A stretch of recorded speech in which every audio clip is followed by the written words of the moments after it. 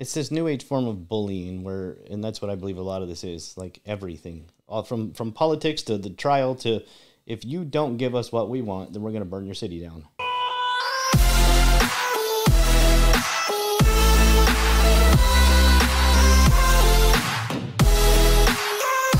That's bullying.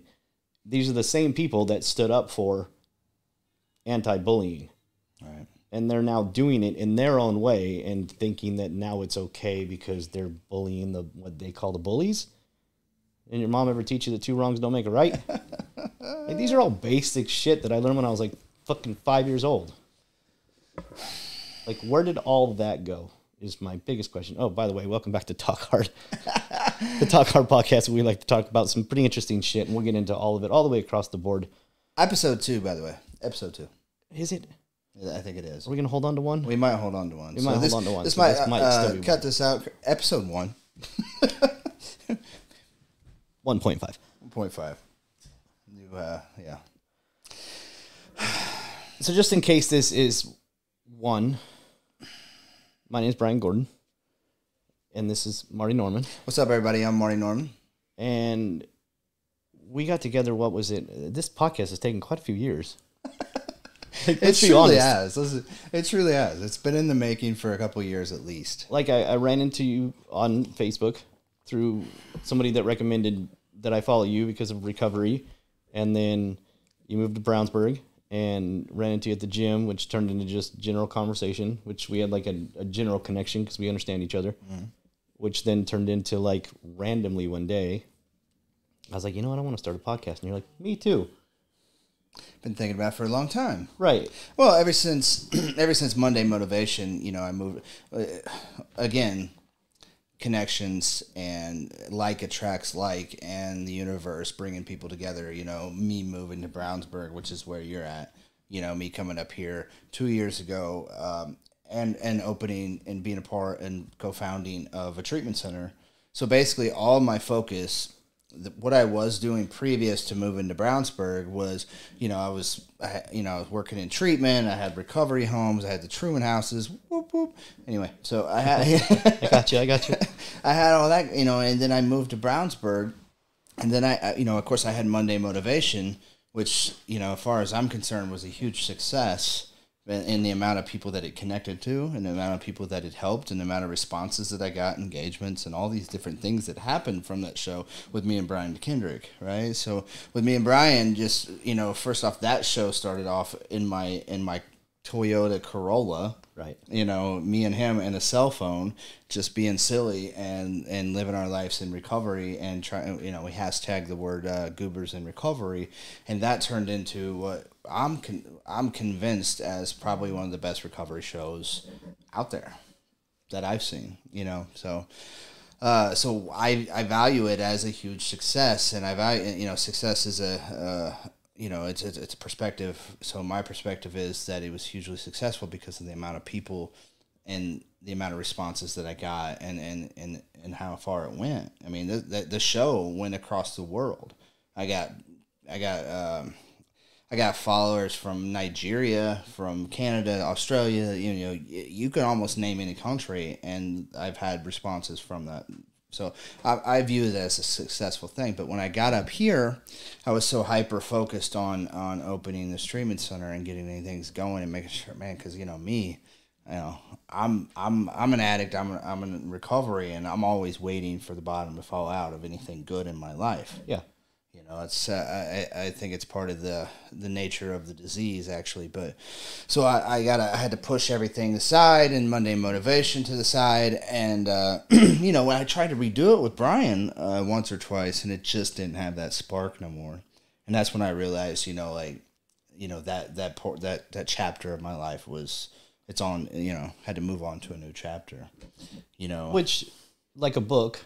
You know, every chapter's got its characters. We're going to bring Brian back. Brian. Absolutely, Brian. You're definitely joining us. I actually spoke to him today. Did you? Yeah. All right. You see how he does that, Chris? Yeah. I'm slick like that. But yeah. You know, so, yeah. Chapters. Here we are in the podcast. While it's fun to talk about dumb shit and the reality of what people are doing in the world today, the point of this podcast, I believe, is the reason why we're talking about this shit is because I believe that we need to live in a world where we're allowed to, because we live in, like, just like the Rittenhouse trial, a very desensitized world where you're not allowed to talk about things like words you're not allowed to say anymore and things you're not allowed to do anymore. But at the same time, then you're adding a bunch of new words to things like how you identify people. And I'm not against any of this stuff. Yeah. Just the bottom line is I'm 41 years old. I spent 39 years of my life identifying a woman as a woman. I'm not just going to change that in 6 months because you say so. I'm not against it. My theory behind it all is there's no more man or woman. Just tell me your name. I can get down with that. Like, and that's what I'll call you. Yeah, like when we can't call people ma'ams anymore. Like, thank you, ma'am. You know, like, I don't care what you identify as. Just give me a name, and then we can stop all the rest of this sensitive bullshit. What was your name again? Right. You know, and I'm horrible with names, so this is already going to suck. But let's just be real about it. Like, I don't want to live in this space where I accidentally think that you're somebody that you don't identify as, even though my whole entire life, literally, when I saw somebody that looked like you, I identified them as one of the two sexes. Right. Because that's what I've been taught for too many years. It is the way that the world sees it. And that's a whole nother subject. But the point of this is we got to be able to speak to each other in a way that is non-judgmental. And let's just get down to the facts of life. And let's talk about the real mental health aspect of things. I want to talk about this too, because I think what you guys are going to see in this podcast and what you're going to hear in this podcast is two grown-ass men who live in a world of yesterday. Because we do. We grew up in a different world than what it is today. And I think what you're going to witness is two men, like, slowly growing through this whole situation. Absolutely. And growing in you know, we're probably going to say stuff early in this podcast that we might regret at episode 132. You know? You know, and that's a possibility. And it's okay, too. You know, like, we're not... I'm you know, HOW is something that it's an acronym, HOW. It's honest, open-minded, and willing. You know, that open-minded part is something that I've learned in my recovery and in my life and in my careers that I have to have. You know, so I feel like you guys are going to watch us grow and struggle through this whole new world stuff. Yeah. You know, this progressive way of thinking and... Grow through failure. Grow through failure, yes. Yeah, 100%. So sorry. So, with this whole new situation in the world that we're living in, my biggest fear currently is that mental health is already in a bad spot. Hugely. And it's progressively getting worse because we're not allowed to talk about anything. And that's funny, too, because what a lot of the mental health advocates and recovery advocates, which is mental health as well, but, you know, a lot of the advocates out here, which...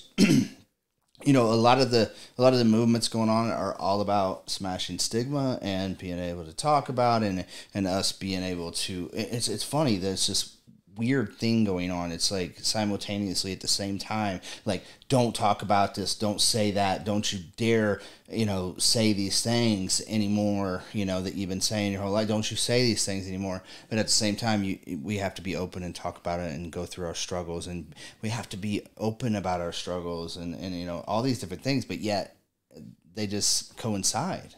You know, for me, they do anyway. Like, I'm supposed to be open and talk about things, but I'm not supposed to say this, this, and this. Right. When this, and this is what I want to say and I want to talk about. Yeah. You know?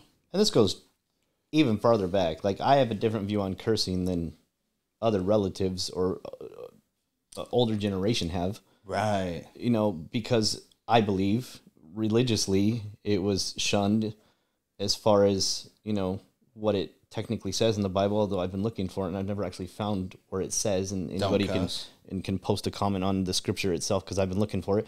Yeah, and now if you know that, please put it below. Put it down there.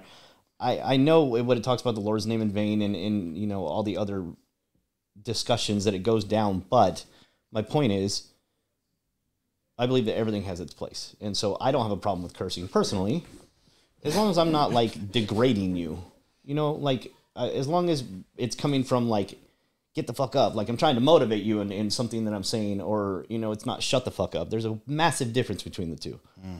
So fuck is such a powerful word, and it's used across the country. And when you talk about language in other countries, like in Australia, they use the C word in a completely different context. Oh God, it's like a cool thing.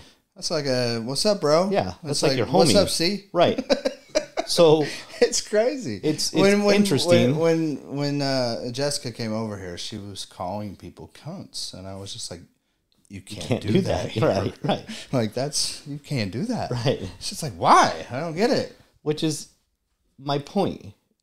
Yeah. So now let's get into the recovery side of this thing for a minute, because I've been thinking a lot about this, because we sat down recently and we should have been recording like normal. I think we should just walk around recording shit.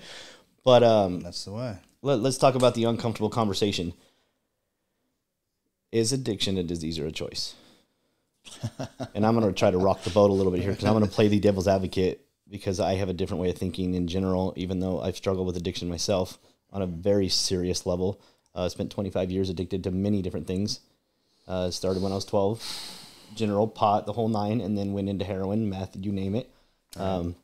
Severely addicted to pain pills, which, then I lost my insurance. That turned into heroin, and then meth to try to balance. It's the obvious story which we can get into later about how that turns into, like, we obviously have a problem and it's the same story almost every time. But again, is addiction a disease or a choice? What do you think? For me? Uh-huh. For me, like, I'm at the point, like, I don't give a fuck what anybody thinks when it comes to because most people that have these very boisterous opinions about this subject have never lived addiction. Like, any comments that I've seen over the years, or people talking about addiction, whether it's a disease, 9 times out of 10, it's somebody who's never lived it. So I don't give a fuck what you think. That's right. That's where I'm at with that. I hear you. And on the other side, it's like, it doesn't fucking matter. We're losing people every day, whether it's a disease or a choice. But my firm belief, I know that it's a disease. Like, for me, it's a disease. It's a disease that I had. It's a genetic predisposition. It's environment. But, it boils down to this. Like, the argument's always the same. Like, oh, you're just, that's your excuse, you need an excuse to behave in the way you do. And for me, it's not an excuse. For me, when I found out that my addiction was a disease, it was like an aha moment, like, oh shit, that makes sense. Because I've been wondering for years why I can't get out of this. I've been wondering for years why I try and struggle and try so hard, and I can't get through it. And I can't stay sober, and I can't keep doing all these all the chaos and misery and all the behaviors that come with addiction. Like, why can't I stop doing these things? I can't figure it out. And I'm telling you, bro, I'm at the point where I'm suicidal and homicidal at the same time, trying to figure this out. Yeah. And the argument's always the same. I can't believe you put yourself in the class as somebody who has cancer, or something like that. I'm like, I do. I'm glad you said that, because this is where I stand, right? I stand in it's both. What I've come to recently, and I'll get into this in a minute, but here's why I think that it's both. I believe that I didn't wake up one day and think doing fucking heroin was going to be cool. That's not the choice that I made, right? Like, I didn't want to be that person. However, there is a solution, just like cancer, just like diabetes. There is a treatment, right, that I then can choose to accept or not. And that choice is very difficult for everybody. Yeah. I believe it's just as difficult for cancer patients that are like, do I want to be miserable for the next 5 years and still maybe die? Do I want to chemo, basically? Like, do I want to go through that kind of shit and then still maybe die? Or do I just want to live out the rest of these 3 years the best that I can? Yeah. It's the same choice, right? So I believe it's a little bit of both. But one thing that struck me recently that has just been really interesting to me, and it just kind of randomly came to me, was, so we can't prove chemical imbalance, right? Like, there's no test for it. So is it possible that addicts are quite possibly some of the most chemically balanced people in the world? And here's why I say this. A lot of addicts are very high functioning. A lot of very, very, very wealthy business people that have a very high functioning brain that is going so damn fast that any chemical eruption or interruption is the word I'm actually looking for, causes mass hysteria in the brain where now it's off balance in its actual purpose. So what I mean is if your brain is supposed to function like that, and then you do something like heroin and it chemically sets it off balance, alters it. Now, while you may feel like that's normal, you've now actually imbalanced your brain. Okay, I can hear you say that, but for me, what I believe is that the majority of us, and the chemical is it varies, but the main chemical is the lack of dopamine. Mm-hmm. It's the lack of dopamine that I believe, and which is why the genetic predisposition is my belief in it, because I feel like I personally, I suffer from behavior problems and all these other problems that an addict suffers from while in active use. I did that before use, right? So when addiction has nothing to do with the actual physical addiction, it's more of the mental side. It's more of the chemical imbalances, the irritable, restless, discontent, the behavior problems, the overactive mind, the OCD, all these different things that when an addict who has these things going on and these and or like me has lack of dopamine produced in the brain, lack of dopamine, serotonin, these kinds of things.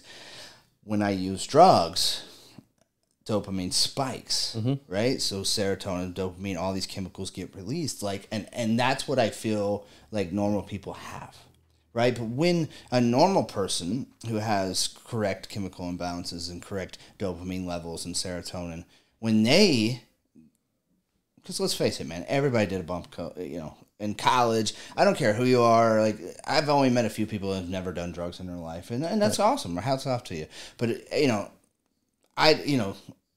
me doing cocaine and a normal person, in college, at a college party and they snort a little cocaine, right? So they get the dopamine spike too, but the next day they go back to normal. They go back to how everything's, kind of okay. Maybe they might be a little hungover. Our dopamine plummets so low, and the only thing we can think about is, holy shit, and this is a subconscious thought, holy shit, like I know how to fix this now. I am down here where I've been my whole life, and last night I did something that made me feel good, that made me feel normal. So I'm going to go back to that. I'm going to do that again. I'm going to keep doing that, right? Right. And then, you do that every day. Of course, the physical addiction sets in.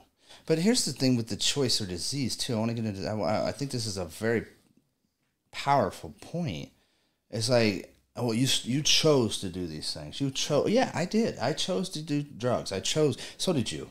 I chose to drink alcohol. I chose to go to the bar. So did you. Right.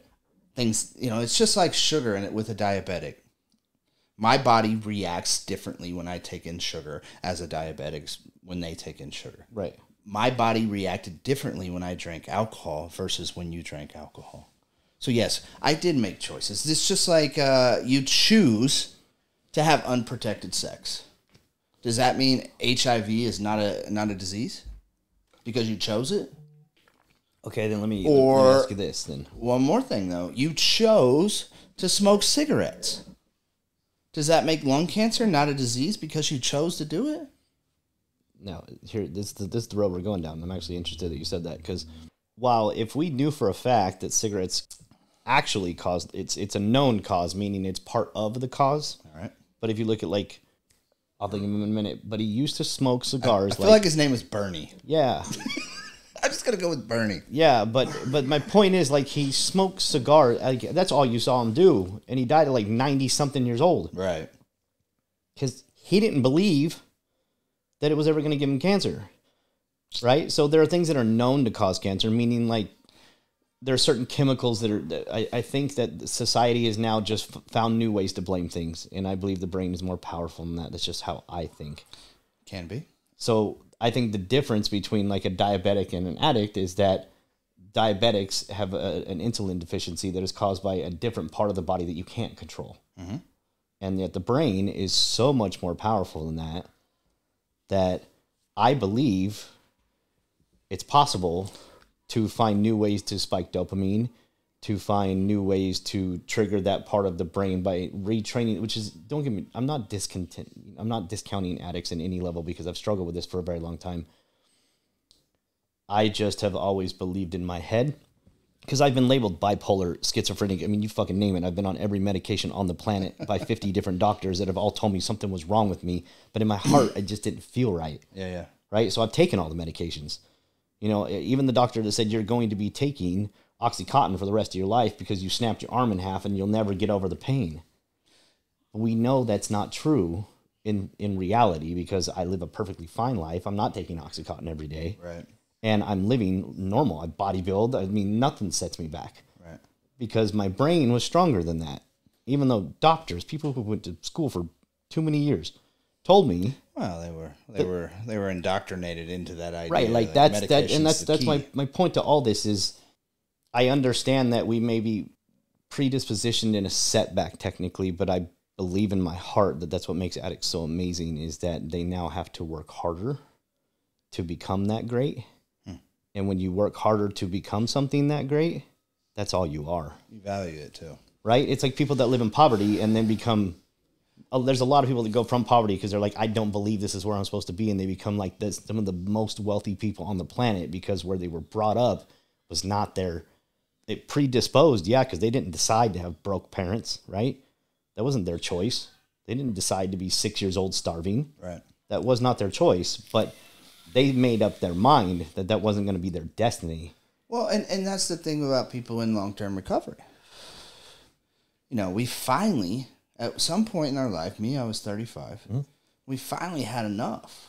And we were fucking, this switch happened in our minds. And I think it's happened probably with every addict and alcoholic in long-term recovery. There's something that flips in the mind and you say, I am done and I'm going to do whatever it takes to get out of this shit. And not only am I going to, and in that mindset is something great that happens because it's now we have to fight through something incredibly hard, incredibly tragic, incredibly difficult, you know, and we have to surrender these things that basically I had to surrender everything that I thought I knew about life and give it up and say, you know what, that's bullshit. And it's not working for me, so now I got to take on a new set of ideas and beliefs. And the belief system is the most powerful thing in the world. You know, if I believe I can do something, God damn it, I'm going to do it. Right. You know, and that's everything. I mean, I don't know. And that's the same thing in society, too. Like, the belief system. Like, the 4-minute mile. Like, what was his name? Roger Banner? Was that his name? anybody? Roger Banner, I think, was the first, and if that's wrong, you can go ahead. You can cut that out. Comment down below, and we'll just let you have that. I think it was him. Anyway, yeah. So he was the first person to break the 4-minute mile back in 1960 or 70, whatever it was. You know, I'm not good on my facts right now, but he was the first person. It was said that it could never be done. The 4-minute mile could never be broke. One guy broke it. Mm-hmm. Soon after that, like, hundreds of people have broke the 4-minute mile. High school kids have broke the 4-minute mile. What changed? What changed? Their belief system. The belief system. Right, changed. just like holding your breath. I think it was like it was like a few minutes for the longest time, and then they just believed you'd die, and then it was like 6 minutes, and now it's something like a half hour. Somebody can hold their breath for a half hour. There are people that have been underwater for more than a half hour and done the deepest dives, and it's like it's the way that you hold it through your lungs, and then hey, Chris, let's get one of those guys on the show. I can do it. Yeah. It's in like, I was researching all these different things, and that's my point, is I believe that we were put here to grow. I believe that, and I believe that since day one, so my belief is clearly just God-given. That's how I feel about it. The belief, look, it's just like anything. You got people who will literally kill themselves, jump off a building, blow themselves up over a belief system. Right. Over what they believe. Right. You know, so the belief, that if you can take on a belief, like, that's real. It's real. Like, there's nothing in the world that's going to tell you that it isn't real. You know? Right. So I was just discussing this actually with somebody dear to me. I'm going to leave him anonymous for this moment, but it was what I told this person over the phone was the best thing that I believe that you can understand is that every single one of your thoughts is a lie until you can actually factually make it true. All right. Like, I'm not good enough. Prove it. Well, because I don't believe that you're not good enough. I believe that you believe it. But I don't believe that you're never not good enough, but a lot of people do. And then a lot of people get stuck in this construct of like, well, it's enough. It's never enough for me, and it never has been enough for me. And it's not a money chase. It's a life thing. When I die, I'm going to ask myself a few questions. Did I love? Did I live? Did I matter? Right? What's the legacy I leave Like behind? what? Yeah. What? No matter if it's one person that remembers me or 1,000, what am I gonna be remembered as? You know what though? I'm going to tell you this because you brought that up, but that in itself is the reason I got sober one time. You know, my first time getting sober, because I overdosed in this nasty, disgusting trap house of a bathroom, and I came to next to a toilet filled with shit that hasn't been flushed in days. And it was filthy and it was disgusting, and I came to, and I don't know if it was an epiphany or I was just really high, but I thought to myself, like, holy shit, like this is the legacy that I'll leave behind for my children. Because no matter what you did, you'll be remembered as the dude that OD'd in next to the toilet. Especially for people closest to me. Yeah. Like, nobody in the world is going to remember that shit. But the people closest to me, and the people that know my story, and the people that tell my story, and my kids grow up in that, and they hear, oh, yeah, I remember your dad. Oh, man, yeah, you overdosed in that trap house in that bathroom, you know. Fuck, you know. Like, that was the legacy and the footprint that I leave behind was one of the things that really... Yeah, I didn't get sober that day. Okay, but it was a seed that was planted. Like, holy shit! Like, this is what I'm gonna die. I'm however old right now, and this is what I'm gonna do. Right. There's 100 different ways to the mountaintop. Yeah, right? I want to fucking. If I'm gonna die, I want to die on top of the mountaintop. Right. You know what I mean? I don't want to die down here next to the shitter. Yeah. You know, and that was the reason I got sober once. So, I have come to live in a space where I now believe. Because I've changed my beliefs, right? Like when you're chasing money for a very long time, you learn that it's never enough. Yeah. Right? Because as you make more money, you buy more expensive things, and then everything just keeps going up. More money, more problems. It's never enough, right? More money, more problems. And I've been at the top of the societal mountain where I was making so much money I didn't know what the hell to do with myself, where I didn't even think about money when I spent it. I'd just swipe my card and I didn't worry about what was left over in the bank account. There wasn't like a balance to the checkbook. Right. I didn't care about that part. I just knew it was always going to be enough. And then it now has gotten to a point where it's like, do I really want that? Because what does that matter? Like, I wear clothes and people think that I'm wealthy, but it's like I'll be wearing $10 jeans. It's just the way I carry myself, right? Like, it doesn't matter what you're wearing, it's how you present yourself, and that's where the value actually takes place. That's what I love about Gary Vee. Like, you know what I mean? Multi-millionaire, and he's wearing some $30 pair of jeans. Right. You know what I mean? So, sorry. So, getting back to this whole, like, okay, so we're going to go with, and I'm not against it. I do believe on some level it has been formed as a disease.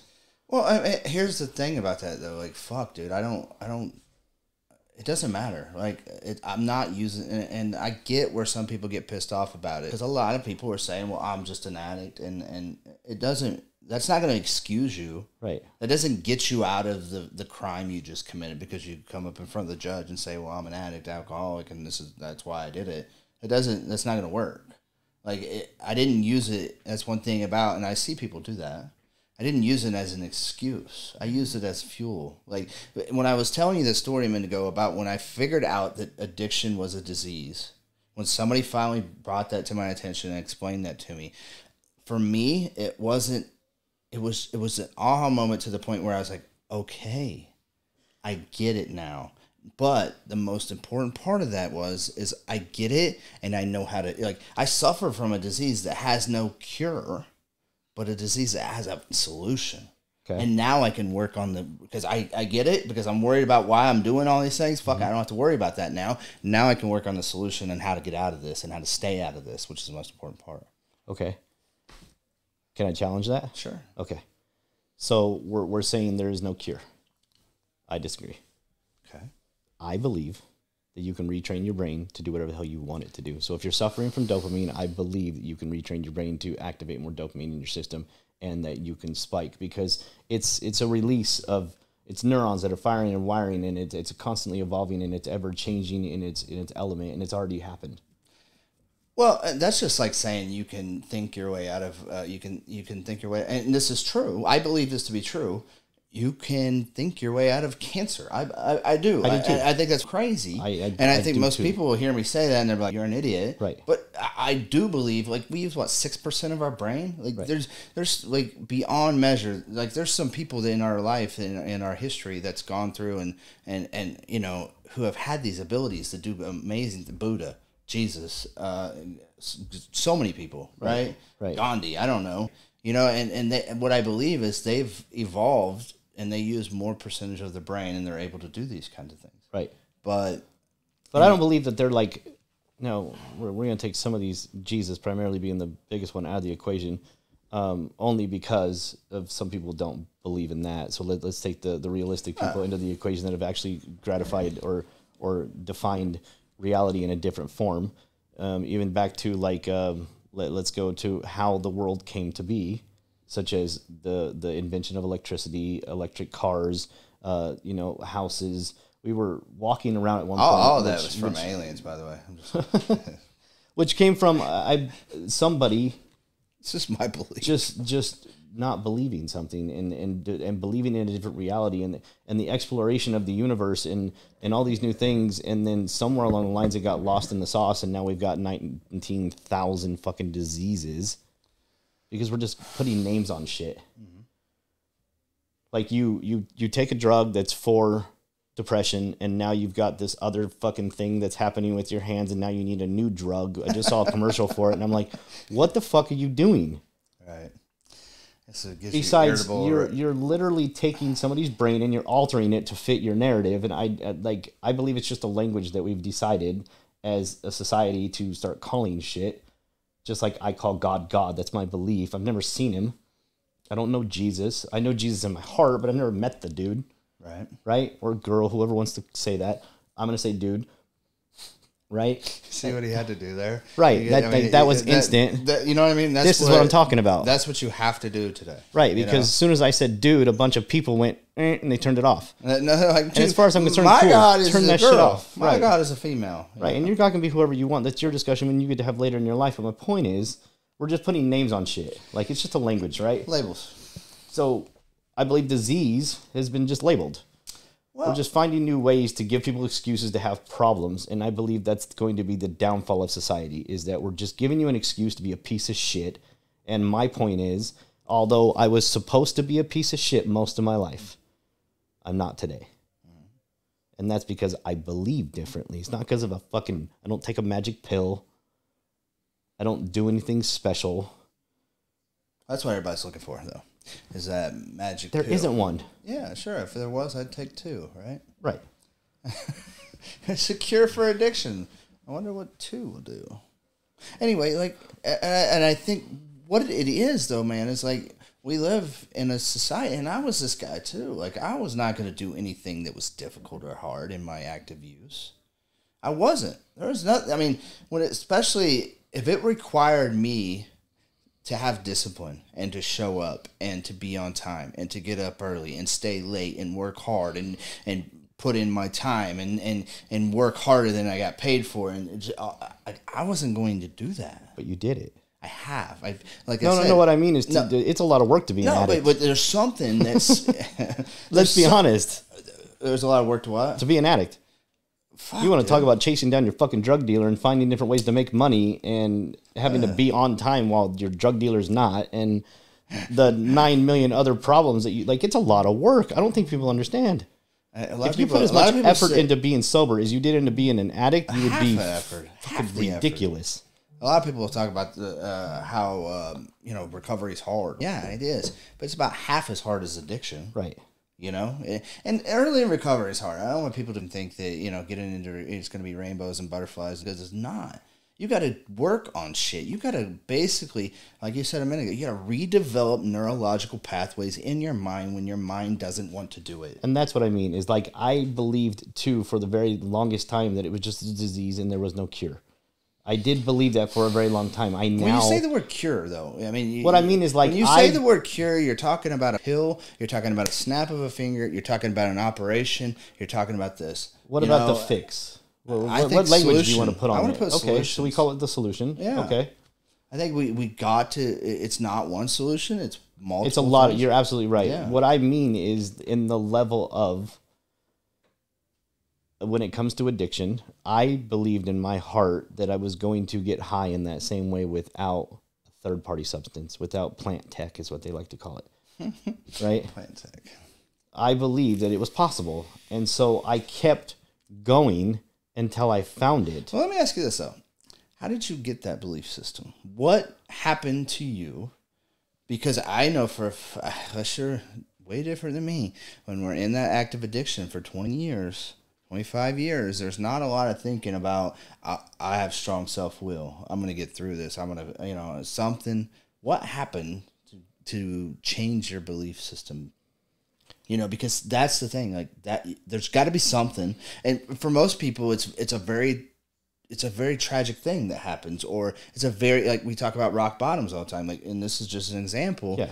And I'm really curious of what happened to you, but we as addicts, it's not everybody because everything's different, but we as addicts, in order to get to want recovery, to want a different life, to change our belief systems, we have to hit a rock bottom. For some people, rock bottom is stealing $20 out of the grandma's purse, and the grandma find out about it, and the shame, the guilt, and remorse is enough for them to change. Get some person that's getting a DUI and going to jail and being embarrassed, and that's enough for them to change. For me, it was living in the streets, overdosing, people dying around me, all these horrible things, all these tragic things happening to me before I finally got, I'm a quick learner, it just takes me forever, right? Yeah. So it was a lot of shit that had to happen to me. Yeah. But that rock bottom is a necessity. Like I say this all the time, pain is the price of admission into recovery. Yeah. So what happened to you to change? Was it any one specific No, thing? it was like a chain of events, right? Mm-hmm. Like I had done the whole I'm gonna get sober by myself kind of thing, right? I'm gonna detox in my room. I can do this by myself. Like I don't wean myself I don't off. fucking need anybody. I don't need any. Did you try weaning? Oh yeah, of course. I believe me. The very first time I went. I have 13 pills. Yeah. All right, and I'm on day one. Right. And I'm gonna take one for 13 days, and I'm gonna cut it down half by half. Right. And by day 2, I'm out. Right. Which turned me back to my street doctor, of course, who got me Suboxone, and I didn't know how to take that shit either. So the very first time I got Suboxone, I made it about 9 hours, although it felt like 37. Of course. And you're supposed to wait technically 24, but everybody's different. I made it about 9. I took too much and went into like the worst withdrawals you absolutely did. So then what do? I just take more, thinking that's going to fix it. And then it was literally like 47 days of hell. There you go. Yep. Because I was like, but I've already made up my mind. I'm going to keep trying. I'm just going to live in this shit because here I am. And at that point, I had already told, my people that I was getting my stuff from, like, don't, because I'm done. Mm-hmm.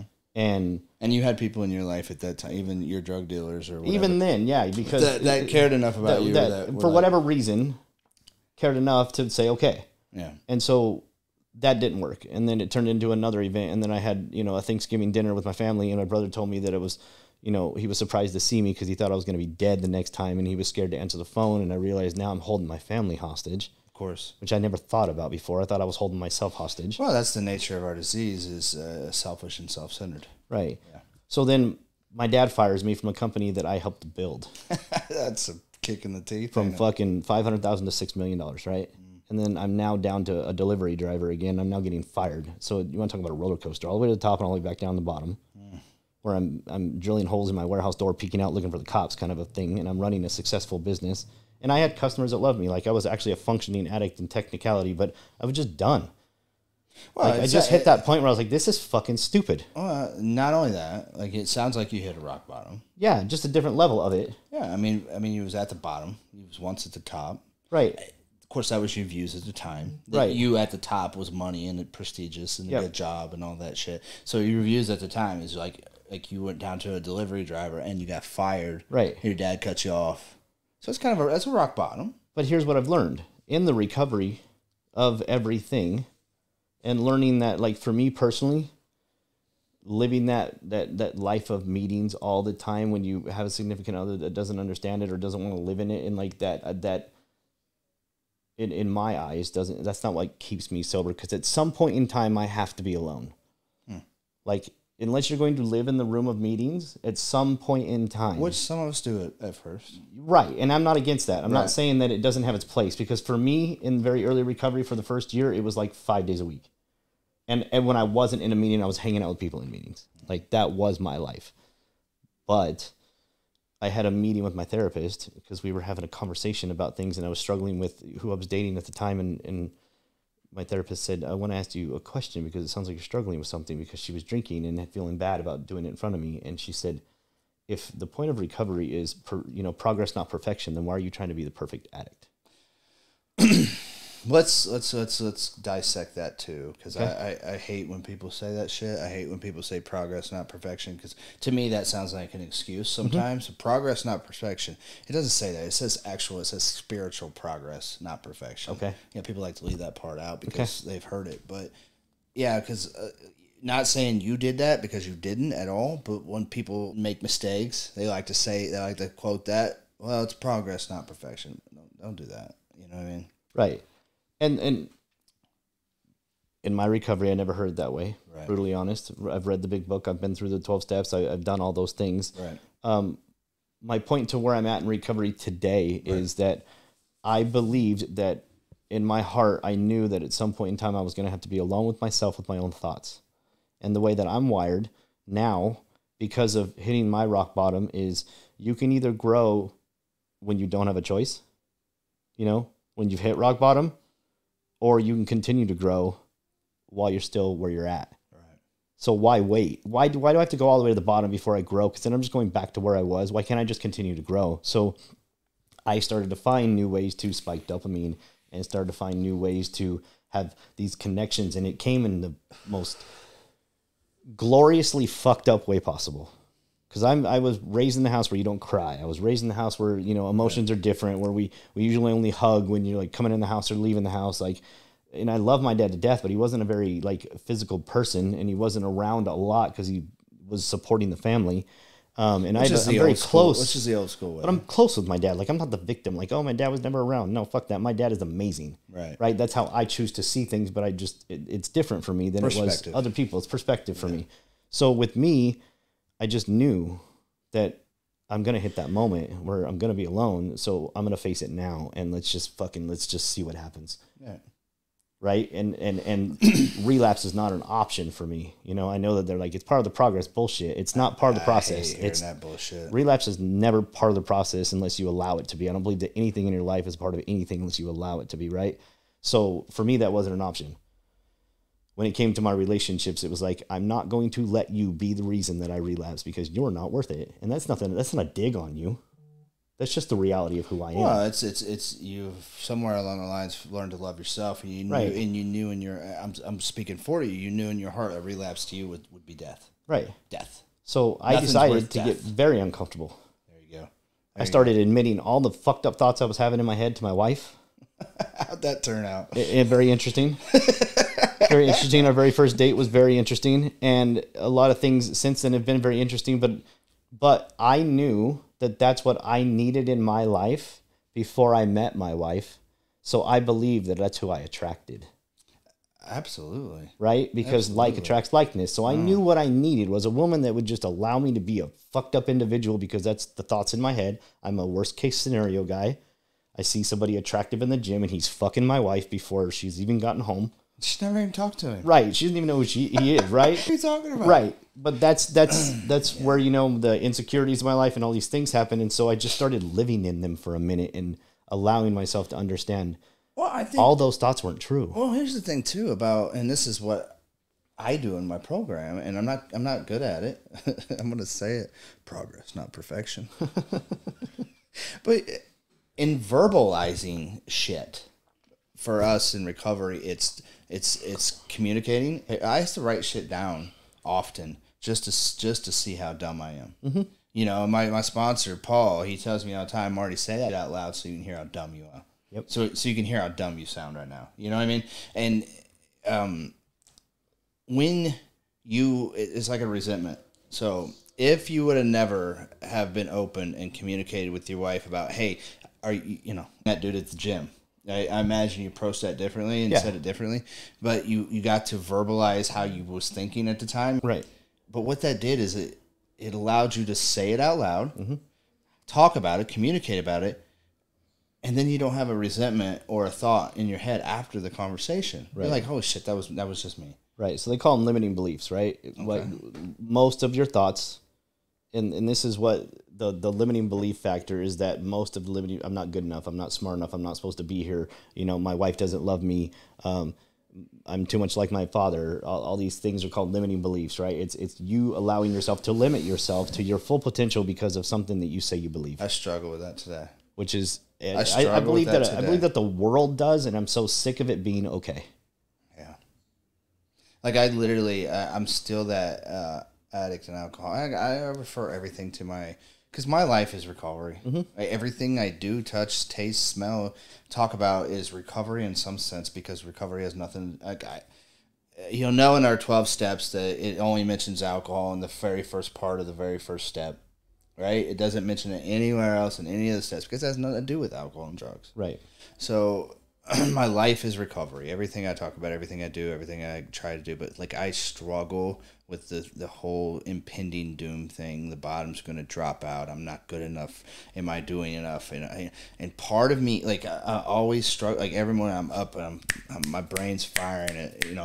As soon as I wake up, I'm like, oh shit, I got to do this. I got to do that. I got to do this. I'm not good enough. I'm not doing enough. I'm never doing enough. No matter if I work 16 hours a day, 7 days a week, I'm not doing enough. And that could be. So I've been doing it for years like that. And right now, it's my fire. It's why I am and where I'm at today in my life is because it's my fire. I'm doing it, man. I don't believe I'm good enough, so I'm going to do harder. I'm going to do more, which I think is a lot of people in recovery why we're so good at. But you put an addict in recovery and you give him a chance, you give him a new belief system, and he gets a job, and that dude at that job is going to work harder than anybody else in the building. Right. Because he has a chance. So let's get to the failure rate real quick, if you don't mind, because I'm glad you're talking about this. Is why is the failure rate so high? It's simply, there's about probably a million answers to this. But for me, and what I see the most is people aren't willing to put in the work. People aren't willing to take on a new belief system. It sounds great, and I can say I'll do it, and I want to do it when I'm in front of the judge and I'm facing some problems in my life. I'm facing a divorce. I just lost a job. All these things. Like I want it so bad, but next day, when you got to get up at 5 a.m. and you got to put in these work, and you got to do this for the next 12 hours today, and you got to get up and do it again the next day, and you got to get up and do it again the next day, because you don't get to take a day off. You got to put your shit in. Most people aren't willing to do that. It's but there has to be a solution. In some, like I still want to believe in my heart, and I'm not going to give this up, that there has to be a better solution. I don't know if it's earlier. Yes, you're not going to like solutions are what I'm willing to do, and you're not going to put it in somebody's head. Willingness or drive, they got to do that on their own. I understand that, but I believe there has to be a way to help guide them to that. Like there has to be. I didn't figure this all out on my own, right? And now technically I did, but there was a process to it that led me to it. And it's like in society's world, by a lot of other addicts, I mean, I was raised in a great home. Right. Dad, I never had to worry about food. I had fucking $1,000 rollerblades when I was like 6 years old. Like I didn't struggle on any level. We weren't in poverty. There was nothing going on wrong in my life yet. Somehow at the age of magical 12, it seems to happen for everybody. 12, 13, yep. I started getting high. So where? Now I know that by the time you're 7, the prefrontal cortex at that point is not fully developed, so a lot of your beliefs come before then, which is interesting in itself. And that I didn't even start learning about drugs and all those things until after that, because society says we can't, and I don't believe that either. Is that a possible solution to, like, should we dive deeper and stop protecting? Like, if you want to let a fucking child decide what sex they want to be in fucking kindergarten, then why the hell can't we talk about drugs in school? I firmly believe, and I know countries that do this. Germany, I think, does this. There's several countries that do education on addiction as early as in grade school, first, second grade. Like, it's a whole thing. Not just like they do it one time and they have the dare guy come in and try to scare them straight, and none of that shit works. Like you tell me drugs are bad, it's going to cause all these problems. Like, I was attracted to that. Right. I wanted that. Yep. Jack Daniels / Guns N' Roses. Yep. All right. Yep. But it's not about it's education. Okay. I think that's one of the things that I want to say this too. Like, and this is probably going to get I think all drugs should be legal. I do. I firmly believe. I don't think having shit illegal is stopping anybody or slowing anything down. It's not. Right get now, on a whole new tangent of like gun laws, and that they think like everybody breaking the law and getting shot has an actually registered weapon, which is fucking stupid. But anyways, I agree with you. Is my point. Legalize all drugs, sell it at CVS, card people. They got to be 18 or 21, whatever you decide, to buy the drugs. What happened? It's just like Prohibition, man. You know, Prohibition did no good for our society. It started gang wars and gangs and funded gangs and killings and murders and deaths and all this shit. Do you think there's an excitement level to the illegal factor to it that kind of is making it something? It's not only the excitement level, it's the street money that can be made off something when it's illegal. Right. You know, you take away, Prohibition happened. You're not going to stop people from drinking, right? They're going to find ways and means to get it. So what happens? Now people can make alcohol. Making alcohol makes a lot of money. A group of us, now we're a gang. Now we're going to sell it. Now we're getting bigger. Now we're going to sell it on the streets. Now this other gang over here wants our alcohol. So now we're going to fight and we're going to kill each other. We're going to murder people. Right. And the alcohol itself is killing people because it's made in a bathtub and some steel somewhere. Now, you know? What about on the level of like San Francisco that opened their whole like legal injection site and it wasn't doing anything and it was actually causing bigger crime in the area? That's legal injection sites. That's not legal drugs. Okay. You know, what Prohibition does in the drug world right now is we have gangs. We have a guy over here with a gun in his waistband selling my 12-year-old son heroin. Right. You make heroin legal. The guy over here selling heroin can't compete with the market of CVS. CVS's heroin is pure. It's made by the government. Right. So it's pure.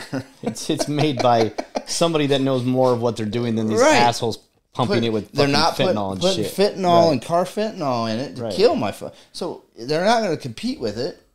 So therefore, the guy on the corner here with the gun in his waistband selling to my 13-year-old son, it's not going to be there no more. Right.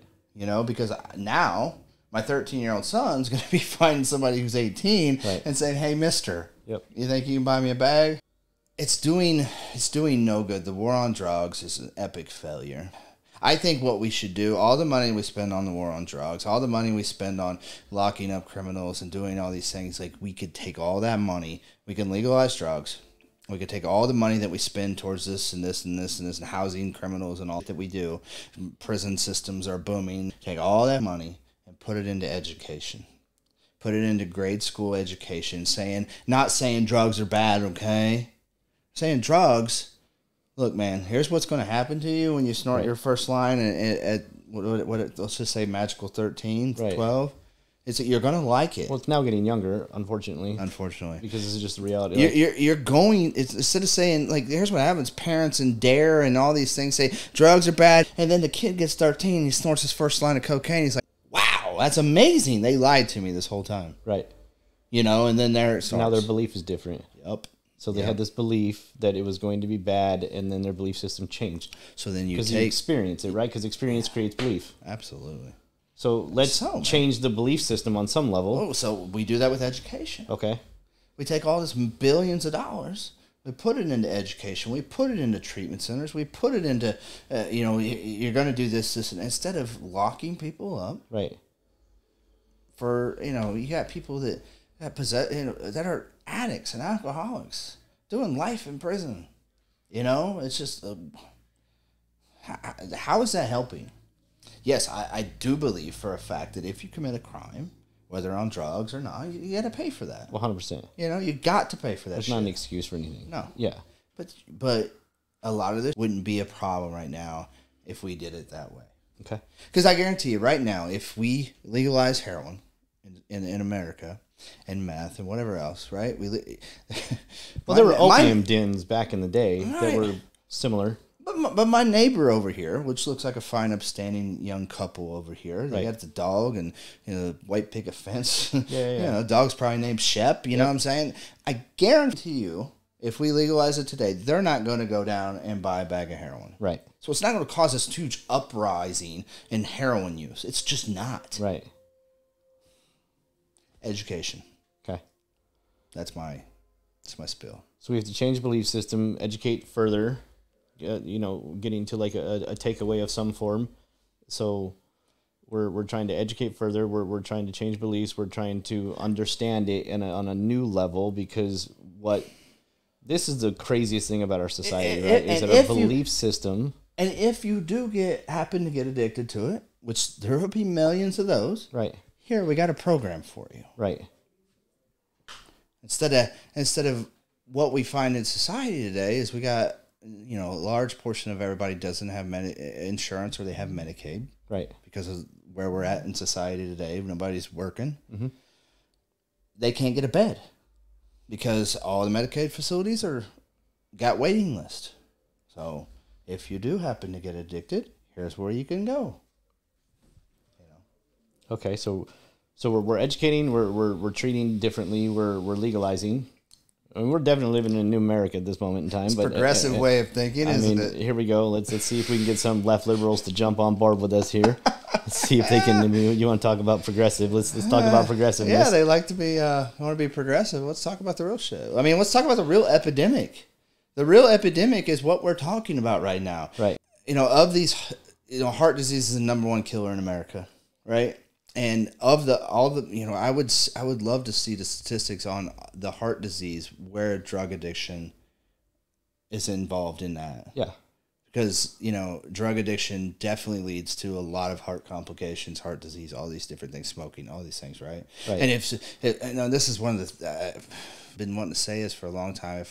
If the powers to be really gave a shit about us, like they're claiming to do right now, why, cigarettes would have been illegal a long time ago.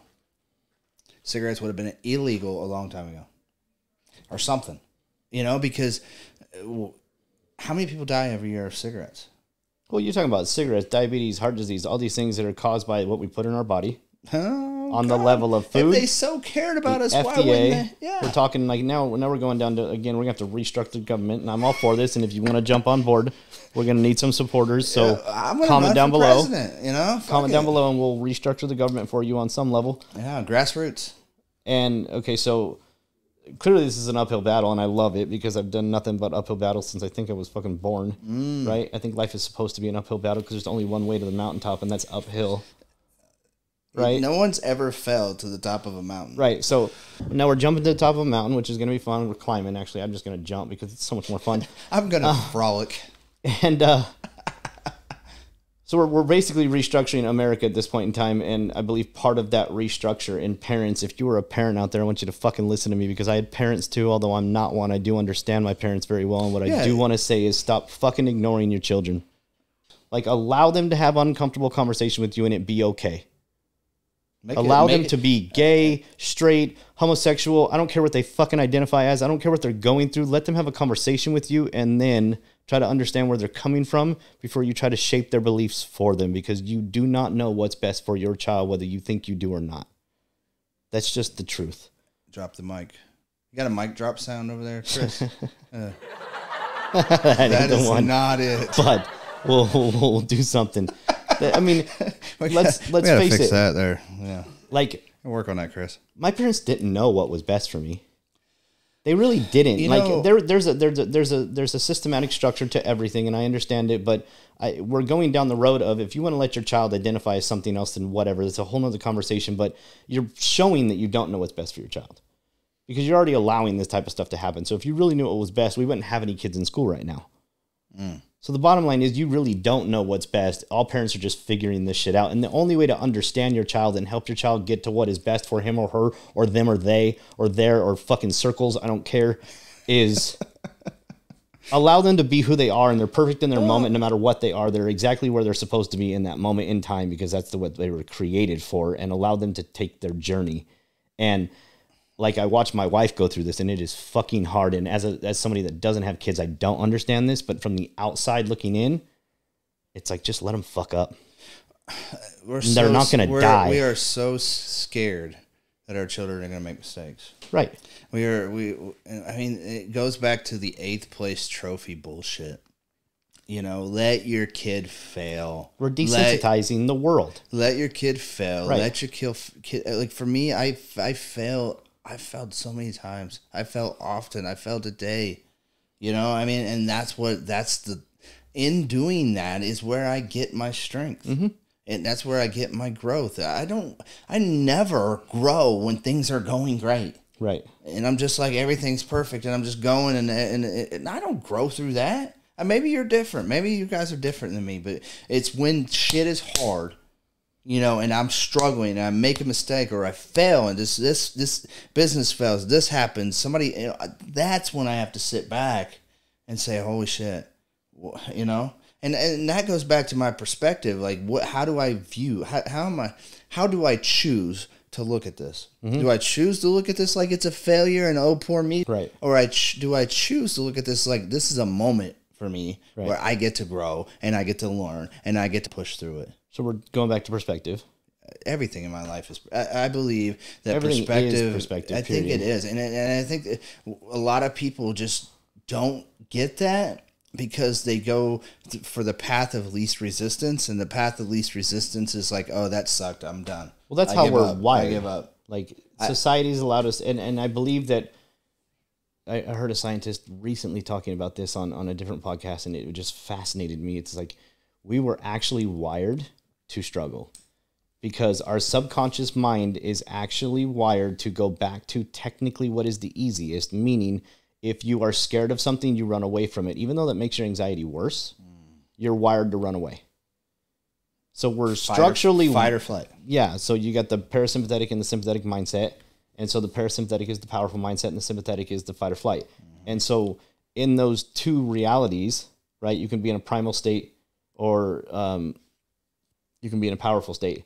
And so in these two states of mind, you can choose and you can actually decide how you respond to everything, regardless of what's going on around you. And I think that's what it is. People do not know that they get to actually make the choices. Right, because people have been making choices for them their whole entire life. Either people's been making choices for them their whole entire life, or their subconscious is doing it for them. Right. And they haven't trained their subconscious to do things to fight. Right.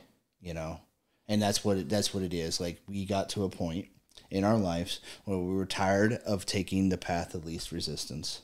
I was so sick and tired of taking the path of least resistance because it took me nowhere besides straight to the gates of hell, basically. Let's be honest, it never gets anybody anywhere. And you can talk about society and you can bring up anybody. If you want to look at the greatest of the greats and you want to look at like the generic people and people are like, oh, I'm fine with that. And if you're fine with that, then may God be with you. Absolutely. I'm not okay with that personally because I don't believe that's my purpose. I don't believe we were put here. If you look at the world as a whole, we have done nothing but grow. Right. The world does nothing but rotate. It moves forward, period. Love it. Right? So if the world is doing nothing but moving forward and we're standing still, meaning it's the same job, we do the same thing every day, we see the same people, everything goes the same way, and we sit there and just fucking dream about winning the lottery or having all these fucking things that are right there. You know, you can't get to the top of a mountain. When you're climbing a mountain, you can't stop. Because if you stop, you're just going to start sliding down. Right. You can't stop. You can't get complacent. You can't be okay. You can't. And for like, I know a lot of people out here are completely happy, and I'm not. Like, I'm like you, Brian. I am not happy with a mediocre life. I am not happy with a bottom feeder life, which I've always lived. Right. I'm not. When I got to mediocre, I was not happy with that. And I don't know if I'll get hugely successful and if I'll be happy with that. Maybe not. You know. Well, now we're going into a definition of success, which is a completely different form and fashion in itself, because again, we're calling this language. But my point to that is like when you're talking about success, most people value that as like money, right? Money and wealth, prestige. Money and wealth, and believe me, that is not success because I've literally been to a I know much fucking money. It was ridiculous. I know millionaires feel who are successful. I know millionaires They're who are lonely. They miserable. hate their lives, right? Yeah. So success is actually measured by how you feel about yourself.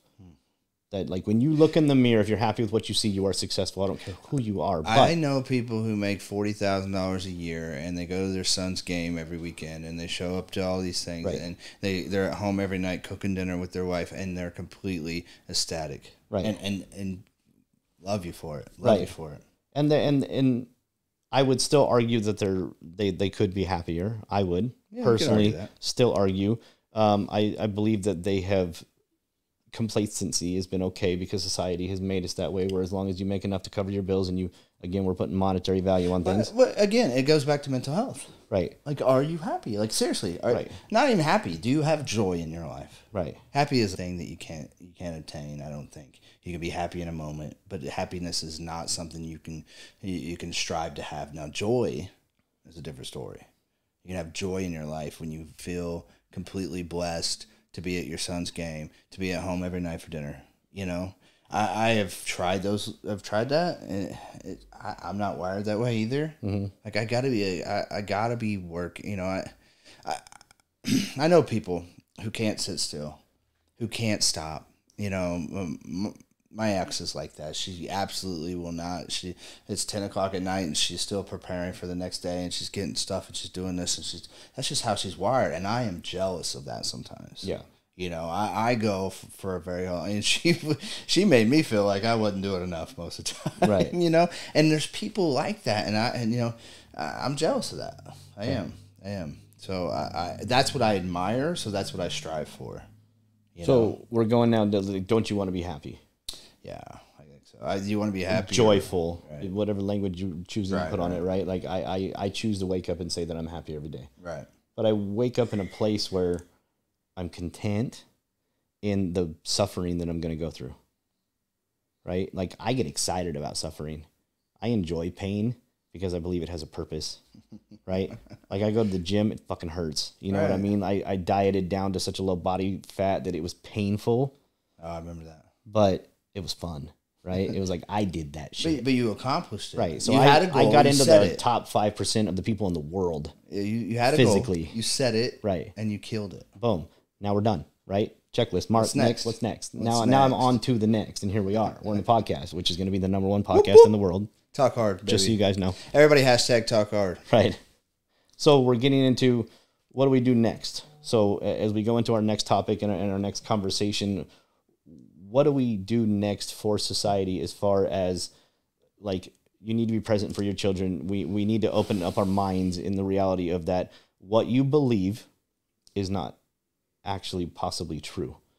Well, that's the thing I say, and I've said many times, you don't see things how they are. You know, and that it goes back to the belief system. You don't see things how they are. You see things how you are. You know? Right. How you are in that moment is how you perceive it. Right? It's not how it actually is. So inward reflection leads to outward perception. 100%, bro. Yeah. Wasn't that sexy the way he put that? Huh, Chris? So we're going down this road, and on the next conversation, we'll get into things a little bit deeper, and it may be a totally different topic, and you guys are just going to have to follow along. That's just the way this is going to work because we just like to talk from the hip. But we're going to dive deeper into what we do next, right? So how do we change the world? Because that's the whole point, right? Like I'm here to change the fucking world, and that's what I'm going to do on some level, period. I'm not going to change the rotational force of gravity or anything stupid. I'm here to make an impact, and that impact can be just one person or it can be 1 million. I'm choosing for 10 million. He's I don't going know, for like, 10. We're going for all He's of going them. for 10. Like I just want you all to think about the reality that your life is where you are supposed to be right now, and you have the power to change it. No matter what you think, you have the power to change it. That is just the truth. And you can go into the scientific, and we'll get into that next topic, where you can realize that your body doesn't know the difference between imagination and reality. Ooh, like that. And this has been scientifically proven, where people have actually been asked to play the piano and they've watched the brain, and then people have been asked to stop and imagine playing the piano, and the brain fires the exact same way. I get it. So that's what we'll get into next, folks. We hope you enjoyed the podcast today. We'll see you next time.